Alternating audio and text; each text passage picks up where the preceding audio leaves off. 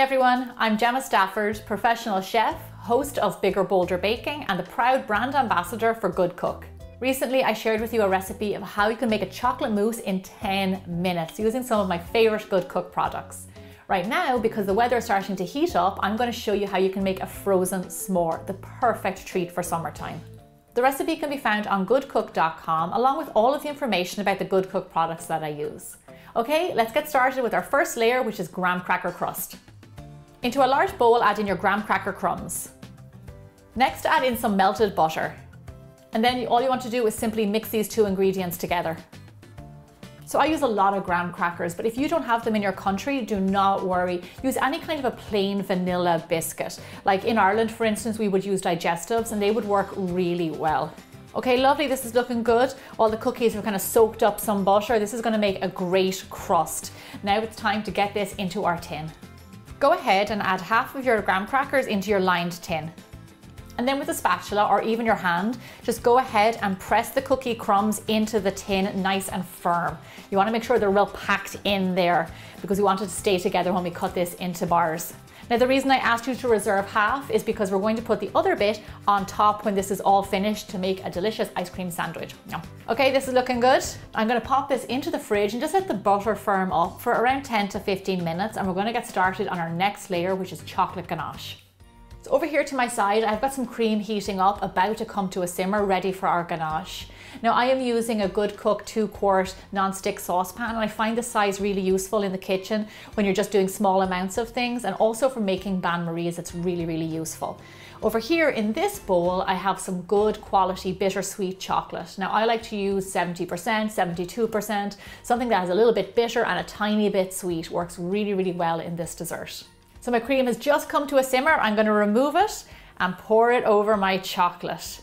Now, here is a tip when it comes to making ganache. Do not stir it. Let these two ingredients sit together and let the heat of the cream melt the chocolate. We're just going to let it sit for a few minutes and then at the end we're going to mix it to make sure that there's no lumps.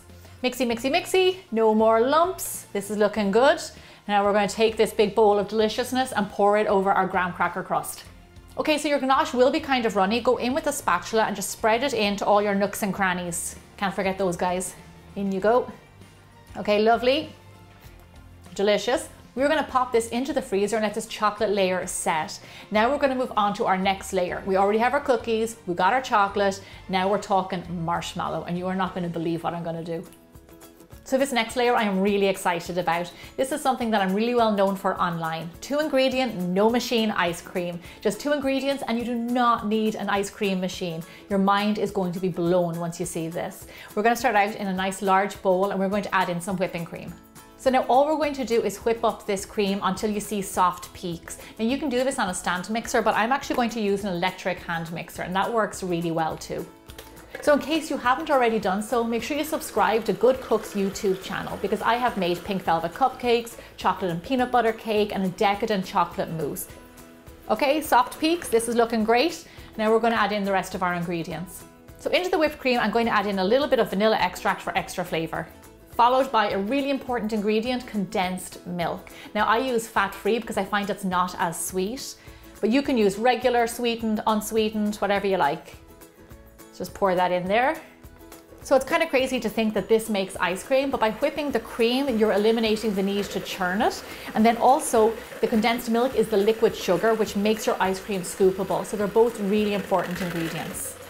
Okay, lovely. So this is whipped up again. It's kind of stiff peaks-ish. So now we're going to add in our secret ingredient.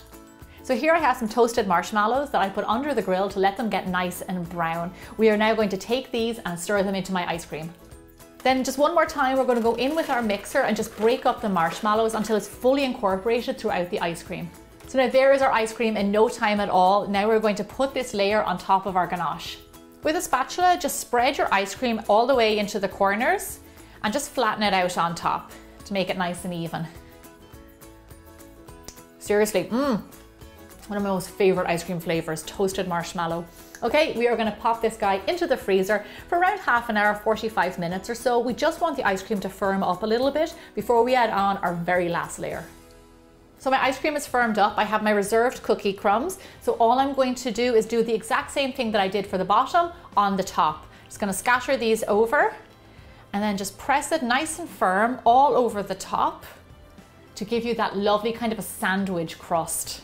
And once this goes back into the freezer, it will firm up, the butter will set, and you'll be able to cut it into perfect bars. Okay, lovely, this is looking great. We're gonna pop it back into the freezer for a minimum of say 4 to 6 hours. You can also make it overnight, and then we're gonna get ready to eat them.